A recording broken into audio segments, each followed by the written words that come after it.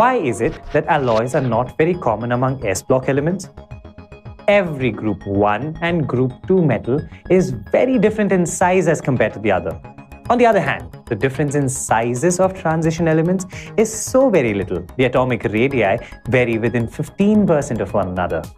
Alloys, as you know, are homogeneous mixtures with atoms of one metal randomly distributed among atoms of another metal. It's useful that the difference in sizes between the atoms is small and some other properties are similar. Transition metals are the right candidates for alloy formation. Generally, alloys are hard and accommodate the physical and chemical properties of all the elemental atoms present inside of them. Alloys melt at lower temperatures than their individual metals, though.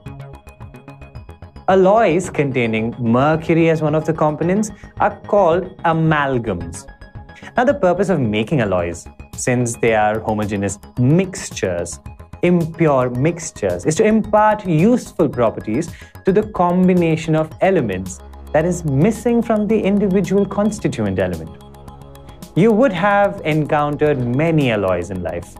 Steel alloys of iron with many other elements in different proportions, jewelry, gold and silver, nichrome, which is used in making resistance wires, vitalium, it's used in dentistry, those teeth and prosthetics, many other metal alloys that you would have encountered.